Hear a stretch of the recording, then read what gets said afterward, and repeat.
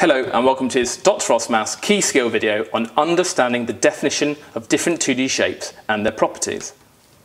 And we're going to concentrate on quadrilaterals in this particular video. Now this shape here you probably recognise as a square, but what are the properties of a square? Well, firstly you can see that all the sides are the same length, so all the sides of equal length, but that's not enough. Because in this shape here, this is a quadrilateral where all the sides are the same length, but that's clearly not a square. So we also need to say all its angles are right angles. So all the angles are right angles, or 90 degrees, because a right angle is 90 degrees. And then are there any other properties? Well, can you see that, look, this length on the left and this length on the right, those lines we say are parallel. Parallel lines are just lines which go in the same direction. So this is a pair of parallel lines, and can you see the top and the bottom? They're also lines that go in the same direction, so they would be parallel lines as well. So we would say it has two pairs of parallel lines.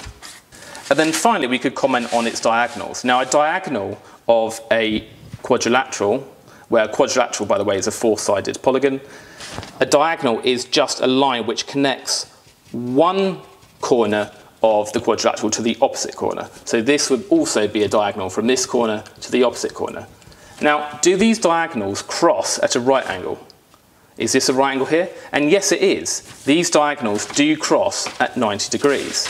So we say the diagonals cross at right angles at 90 degrees. We could also say that the diagonals bisect each other.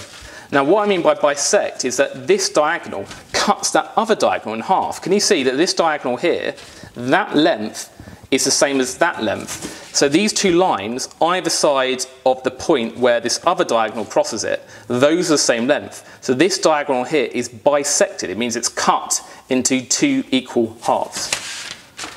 So we'd also say that the diagonals bisect each other.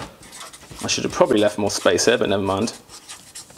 Now, what about this shape here? Well, this is a rectangle, but what are the properties of a rectangle? Well, are all the sides of equal length? No. But we could say it has two pairs of opposite sides of equal length. And what I mean by that is that side is the same length as that side is the same length as that. So that's one property a rectangle has. We can also see that all the angles are right angles, so all the angles are right angles and 90 degrees. And then like the square, can we see that it has two pairs of parallel sides? So these sides are parallel, that side and that side are the same direction, that side and that side are the same direction. So it has two pairs of parallel lines, so I'm just going to put ditto because it's the same. Now if we look at the diagonals, if I draw this diagonal and this diagonal, now this angle here is not a 90 degree angle. We can see that's actually obtuse, a bit more than 90. So it's not true that the diagonals cross at 90 degrees. However, it is true the diagonals bisect each other. So if we compare the length of this line with this line, those are equal in length. That length is equal to that length. And so the diagonals do bisect each other. So that is true as well. The diagonals bisect each other. What about this shape here? Well, it's known as a rhombus. The definition of a rhombus is it's just a quadrilateral where all the sides are equal. So all the lengths are equal, and that's what makes a rhombus a rhombus.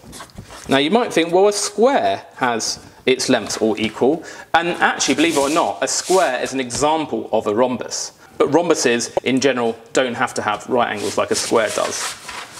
So that's the main property of a rhombus, but it does have other properties. Can you see that this angle and this angle, they look equal, don't they? And they are equal. And similarly, this angle, if I put two lines, is equal to this angle. So opposite angles are equal. And also, we have parallel lines. So can you see this top edge and the bottom edge? They're in the same direction. That's the same direction as that. And similarly, that left edge is the same direction as the right edge. So again, we have parallel sides. So it has two pairs of parallel sides. Now, if we draw the diagonals again, that's one diagonal, that's another diagonal, connecting opposite edges. We can see they do indeed cross at right angles. So the diagonals cross at 90 degrees. And again, because this length is equal to this length, we say the diagonals bisect each other. So the diagonals also bisect each other. What about these other shapes? Well, this seems to be a sort of flattened rectangle, like someone sat on a rectangle and it's kind of like leant over. And that's known as a parallelogram. Note the spelling. Now it has a lot of the same properties of a rectangle. So we have two pairs of opposite sides of equal length. Well, yes, well, that length here is equal to that opposite length here.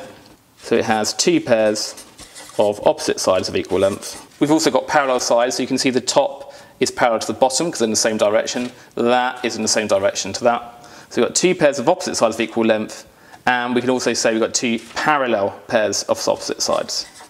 What other properties does it have? Well, if we connect the diagonals, well, again, just like a rectangle, this is not a right angle, so they don't cross each other at 90 degrees. However, these diagonals do bisect each other, so that is equal to that in length, and similarly that length is equal to that. So I'm not going to write that down, but the diagonals do bisect each other.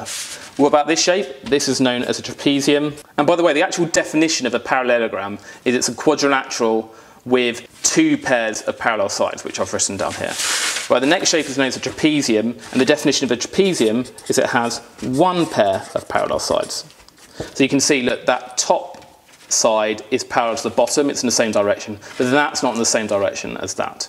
And a trapezium doesn't in general have any other properties. So for example, if I connect these two lengths are not the same here. So those diagonals don't bisect each other. That's also not a right angle, etc. So that's really the only general property of a trapezium. And the final one is known as a kite.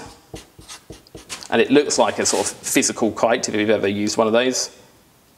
And can you see that this mark here and this mark here means that those lengths are the same? And these two marks means that length is the same as that length. So the definition of a kite, it has two pairs of adjacent sides. Adjacent means next to each other. So that side is adjacent to that one. That side is adjacent to that one. The two pairs of adjacent sides of equal length. And if we look at the diagonals, if we connect this diagonal and we have this diagonal here, we can see that is a right angle. So the diagonals cross at 90 degrees. However, they don't bisect each other because can you see that that length is not the same as that length, so they don't bisect each other.